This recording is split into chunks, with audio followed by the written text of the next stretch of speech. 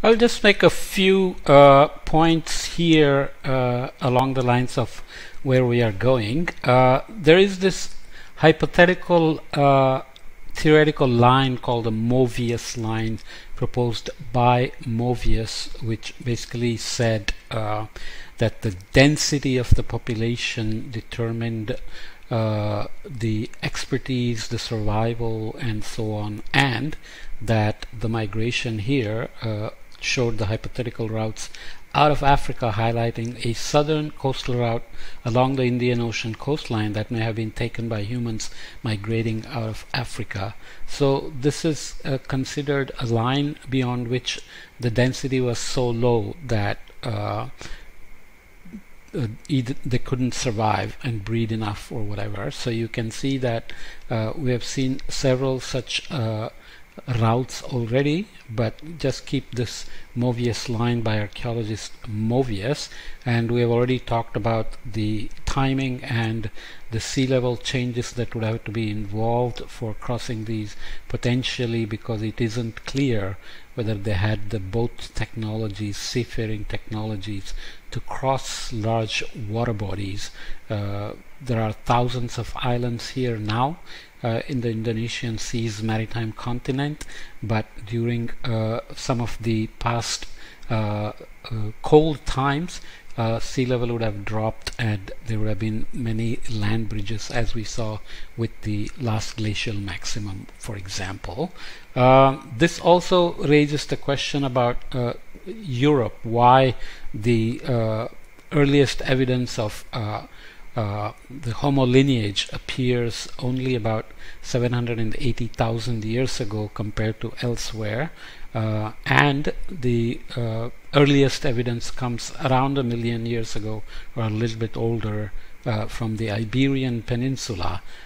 So this Movius line here basically, oops, I forgot to put the reference here, but it's a paper that you can find by just googling Movius line. So it talks about the technology differences south of, or on this side of the Movius line, southwest of the Movius line, with Motu Acheulean, whereas here we had Mode 1 Oldowan. So these are more sophisticated than these, and the idea is that population density and exchanges made this possible here, and the survival was affected by that.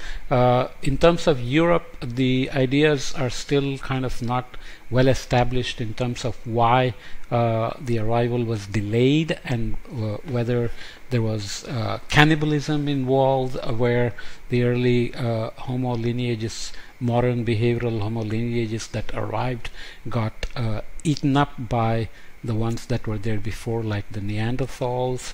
And if you look at the evidences in Africa, using the various tools and the increase in productivity of the tools, production of the tools, it's been argued that even though they were distributed seemingly far away, there must have been some social connectivity. So it isn't clear whether population density is necessary to have expertise and shared knowledge and improvements in tools and higher production and so on.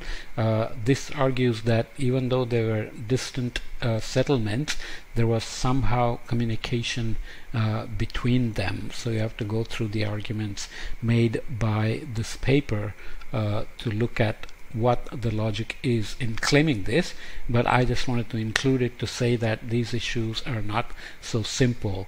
But the earliest settlements found in the Iberian Peninsula were along the lakes, where many faunal and floral signature evidences are found. So the faunal material from Fuentanueva 3 in southern Spain had all these species there: the southern mammoth, hippopotamus, rhinoceros, horse, giant deer, bovines, caprines, saber-toothed tiger, bear, porcupine, voles, and an extinct vole.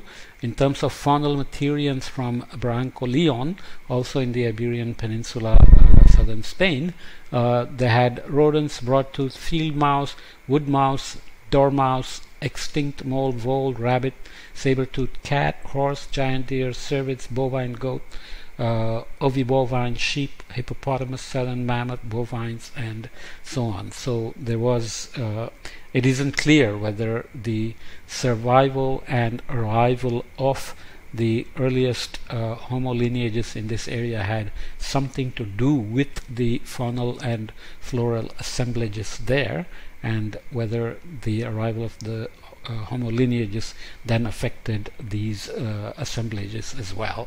But in general, ecology has to be considered together with climate and Homo diaspora.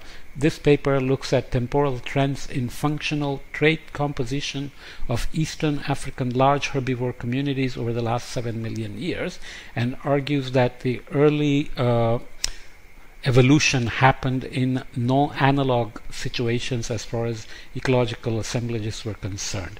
I'm just putting it in there to say that these debates go on and they are not very clearly resolved. Purple shading here represents modern range variation for each trait, while diamonds indicate fossil communities that fall within the modern range of variation for all 8 functional traits, which cover non-ruminants, grazers, mixed feeders, and browsers. So grazers are the ones that eat grass and lower vegetation, which is high in silica, needs strong teeth to chew them and digest them. And browsers eat leaves and fruits and flowers, so they are in the eating in the upper level, less hard material than these. So here are the number of species as residuals. You can look up the details in this paper, but I'm just trying to make a point that if you look at the timing of the evolution of the hominin species, the gray here, so let's first finish. Orange circles indicate fossil communities that are non-analog. That means they were not there in they are not there in the modern range at all. They fall outside the modern range of variation for one or more of the functional traits illustrated here. Dark gray lines represent loess regression with a smoothing factor of 0.75. Loess is basically a fine dust. That is an indication of how rainy it was, because the loess gets carried far away when it's dry, and there are loess mountains in China, for example, which correspond to monsoonal variations. So complicated looking figure, but basically the point is that climate and vegetation and grazers and browsers at that time were not anything that's present today. So outside of the modern range of non-ruminants, grazers, mixed feeders, and browsers during the hominin evolution. Okay. Also along the way, we'll come back to this later on in another chapter. If we look at the ITCZ, intertropical convergence zone, in modern climate now, when the sun is to the south in the boreal winter months or austral summer months, ITCZ is mostly to the south, except in few places where it gets pushed to the north. There are details of why this happens, which I won't go into. But in the boreal summer, you can see that the monsoonal circulation pulls it way to the north here, and that would have affected the evolution of the monsoon. Is related to possibly the evolution of the Himalayas, crashing of the Indian subcontinent into the Asian landmass, which started about 30 million years ago, and the current monsoon got established, let's say, around 10 million years ago. Along with that, there was evolution of different photosynthetic pathways like C3 and C4 grasses, which depend on the atmospheric CO2 level and daytime growing season temperature. So the evolution of the monsoon affected the vegetation types, and it also affected the non-ruminants, grazers, mixed breeders, and browsers, and so on.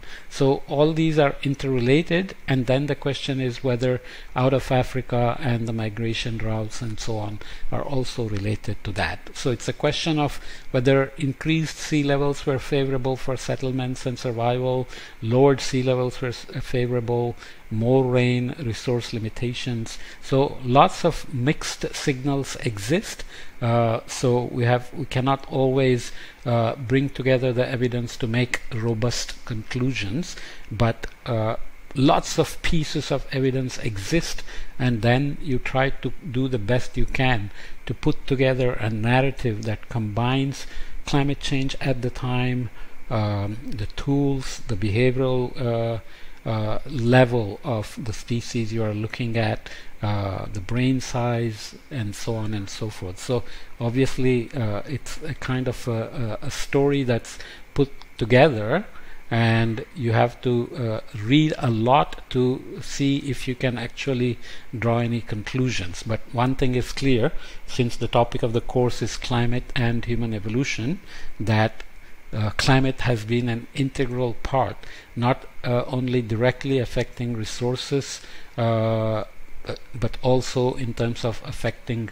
availability of flora and fauna at the time. Maybe that's related to resources, so you have to be careful what we mean by resources. So we'll come back to a little bit more details before we close this chapter in terms of what happened in the Americas, in terms of populating the Americas, which I mentioned in the beginning of the chapter. We'll revisit it and look at the summary of hominin diaspora out of Africa to see what it is that we have said so far. We have said many things, and I have actually tried to summarize it. The chapter in the book is really long with hundreds of references, so you can read more carefully if you want, but I'm going to get past this into the climate part after the next podcast to end this chapter. Okay?